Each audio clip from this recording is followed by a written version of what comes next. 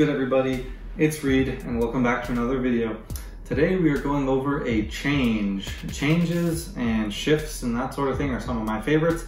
This is a change. I guess it's more of a switch. It's called a change though, the top change. Funny story about this, I actually hated the top change. I thought it was useless.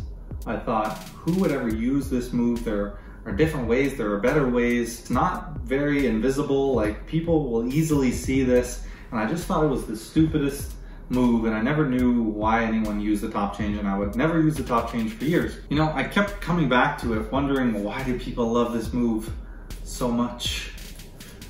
And then I figured it out. I feel like people love this move because it's an easy move. It's not the easiest move to do well, but once you can do it, it's got a lot of applications that are easy, and it doesn't take a lot of these sleights, and it's good on angles. And then I started basically to find an application for it in my own street magic specifically. There's one application for it that I don't have any other sleights that can really do, and that's why I started to work on the top change, and then started to realize the power of the top change with this specific move. So that is what I'm going to try to show you guys today, explain to you that application and explain to you the top change in detail. I'm going to try to make this easy because I know for whatever reason the top change is hard to learn. I think I found it hard to learn and to get it invisible. Thanks again to all the new subscribers. Thanks for everyone for joining, for liking the videos, you know, all the comments. I really welcome comments. I love chatting with everyone and all that sort of thing. Keep in mind, I do teach magic. If you're interested, just send me an email and we'll set up like a Zoom call. No matter what your skill level is, even if you just want to talk magic, like I love it. I love to teach if you want to learn some new sleights or you're having trouble with anything. If you want to take your magic to the next level, you know, I do teach, so just check out the description, send me an email, and we can set up a free kind of trial lesson. Anyway, with all that said, let's hop into the top change. Quick example of the top change, we'll just take the 3 of diamonds. I'll move the box here. Just like that, the card is actually changed into the 8 of hearts. So a quick exposure for the top change. Take the 9 of diamonds. Now it's a 3 of diamonds. All right, it's time to break down the top change. It's really easy mechanics wise, but I'd say it's hard to make invisible. So all that's happening is you're pushing over the thumb, putting the card in your hand under the thumb, taking the card underneath out with the fingers while pulling the top card on top with the thumb. So if you do this, you kind of start to be able to not tell if I'm switching the card or not, right? That's when you know you're getting good at the top change, when you can do that really quickly, right? And this is a good practice exercise because you can kind of almost not really tell if I'm switching the card or not. I am switching the card for the record. But that's a good idea for practice. Just hold the thumb out here and just keep switching this card because this is the basic motion. So you're holding the card by the bottom right corner essentially, right? You're showing it like this. Then you're going to kill the wrist and push off this card with the thumb. You don't want to do this face up and show that, right? And this happens as the hands come together. The problem with the top change is it's hard to cover and it needs a justification essentially. So the main way to cover it as best you can is to kill the wrist, push the card off, bring the hands together, and basically all you're doing is you're shoving this card under the thumb. The fingers underneath are gonna grab this card, and then you're just switching them like that, okay? That's what the top change is. So from the back, the wrist gets killed. This card comes underneath the thumb. Basically, you can pinch between the thumb and the middle finger. And if you pull, but you add pressure with the thumb, you can just pull the bottom card out, and then this thumb will retract that card on top. Okay, so that's really all the mechanics are. The fun part of this move and the interesting part is how to cover it. So to cover it, like just from a visual perspective, like if someone was staring at your hands, you just kill the wrist as you bring the hands together, and then you'll kind of get cover, like you can't see the card in my left hand at all. And then as you bring the hands back down, that's when the switch happens, right? So this, it makes it, yes, totally invisible. The problem is, it makes a noise, okay? You can cut down the noise by practicing. You can make it basically silent. The biggest problem is people see this motion and it just looks kind of weird. Like people can see that a change is happening if someone is looking right at you. Like not that they can see it, but they can sense something happen, is what I should have said. People can sense something goes on when this sort of thing happens. So it's your job to kind of make this more invisible. And that's where these subtleties on the top change will really come in handy. So the first thing that I like to do is a little bit of a sway from side to side when I do the top change. So I'll start leaning a bit to the left. I'll have the card, and as I come to the other side, very subtly is when I'll do the change. Right, so you obviously want to wait until you're kind of here so you can kill the wrist and do the change. But if you do it in one fluid motion, that's like such good cover, just this little kind of sway. You can kind of see how, right, if you're showing the card here and then you come here and then you keep talking or whatever, and now you've done the switch. So that is one of my favorite ways to cover it. And all you need for justification is talk to someone over here and then kind of sway your body to talk to someone over here. Or if you're performing for one person, you just kind of gesture over here, you know, 3 diamonds. And then as you turn, you know, you point at the box, whatever you got to do, and you've done the switch. So that's one of my favorite ways. And I almost always do the top change with a bit of a side-to-side sway. You know, you're not just going like this, but it's just super natural, and you just kind of come in like that, and you can see how smooth that looks. Another thing that I combine with this is pointing. So you come, you do the switch, and then you point, keeping the card concealed, obviously, if you've done the switch.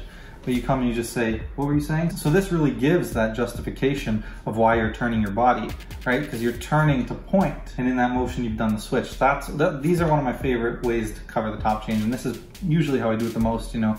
Yeah, blah, blah, blah. Yeah, what were you saying over here? And then you've done that switch, and it's super good. One little subtle idea is to make sure before you do the change, show that card one last time. So if you're facing this way, because you're gonna do the turning method, show that card and you say, so this was your card, right? Perfect. So now I need you to choose a card. And you see how nicely that looks like. So yeah, you had the 9 of diamonds, and now can you choose a card for me? And you see how that totally flows. It's so justified between the showing, the sway, the pointing. It's all totally covered, and it totally makes the top change invisible.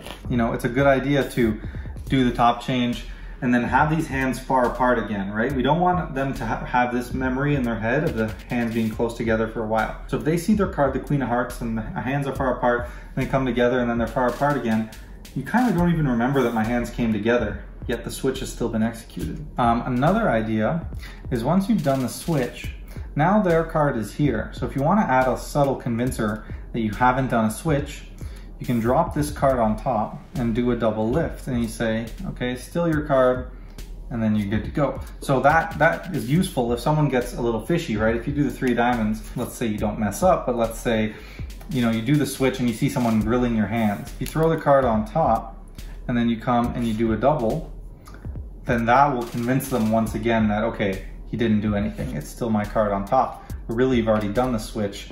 So then you can make something pretty cool happen. In terms of body language, obviously, like I say all the time, natural, casual, but casual is important with this. You want to be loose when you do the switch, and it's good if you kind of bring the hands, you're making big motions, and as they come together, you do the switch. It's kind of that big motion covers a smaller motion, which is really helpful with this. So you're talking, you're making big gestures, and then when the hands come together, the switch is executed.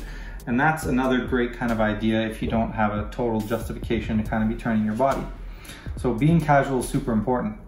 Now make sure you keep your eyes up, of course. This is super, super important because with this switch, we need to draw attention away from the hands. We need to.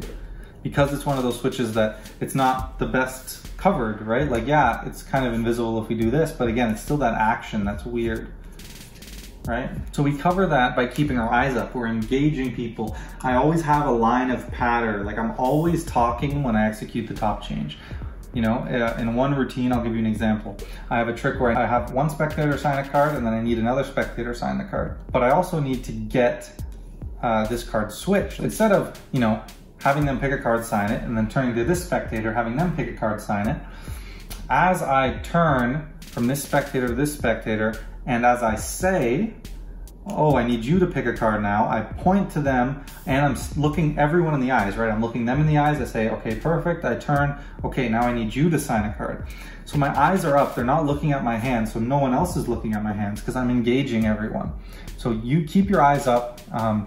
don't look down, you know, make that eye contact and have a patter point, have something to talk about, and that'll keep people engaged and away from your hand. You know, the top change is great to be done in a non-moment. So what I mean by non-moment, maybe you've just done a reveal, right? They see the 3 of diamonds, now they're taking it in and you do the top change to get ready for the second phase.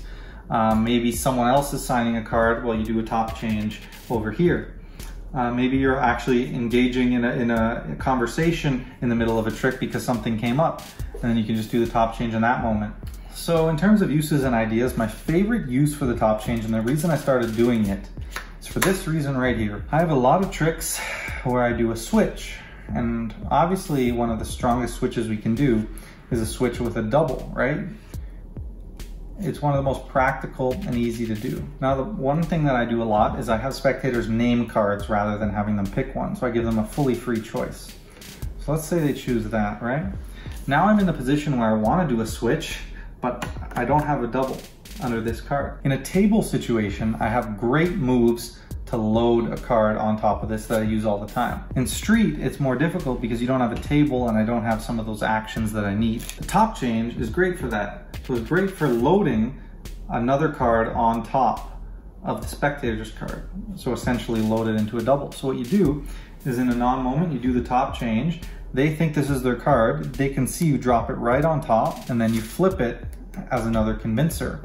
But in all of that, you've loaded another card behind it. So it's really good because even if someone catches you and they think you've done something, you just throw the card on top, like I mentioned earlier, and you flip it and say, no, it's still your card. And now you've just loaded another card underneath. You can come here, do your double convincers, and then you have a fantastic switch, you know, whatever you want to do, and the card is back. So I use this to load the card for switches all the time. I use this a lot in like a transposition effect, right? I'll come, put their card on top, and then I'll say, all right, so I'll just take these 2 cards, right? And I'll take your queen, we'll put it on top, we'll put it there, jack here, and then all of a sudden their queen is back in my hand. That sort of idea. So that's where I've really found a love for the top changes in street performing, to load a card underneath a freely selected card, because it's so powerful because they've handled the card. They know it's one card. So to be able to load that card underneath is super strong. All right, guys, that is the top change. You know, it's actually a very useful move. For me, I really only use it for that one scenario I talked about in the uses and other ideas, but it's so good just for that reason. You know, using that idea of showing their card, having you put it on top, and then showing it again, but really you've just loaded another card underneath is so powerful. And that's what I mainly use the top change for. But it is great just doing a switch on its own, you know? I mean, I could totally just take their card, do a top change, and hand the card to them, but I just like having that one more convincer of throwing the card on top, showing it, and then using, you know, kind of a double lift sort of change, because I think doing this is just a lot stronger than coming and doing a little kind of a weird action and then handing the card personally. And also when you have a double and you do a change, you can do it in the hands away from the deck, which I do all the time too. So just another reason why I love to do it that way. So top change, super great. Practice that move, you know, practice the timing, practice your justifications for doing the top change, because altogether and done right, it can be super strong. So it is a bit knacky, but again, you're just pushing off with the thumb, putting the one card on underneath the thumb, and pulling the other card on the bottom while replacing this card on top. So it's not too bad. With all that said, please like, don't forget to subscribe, and I will catch you in the next video.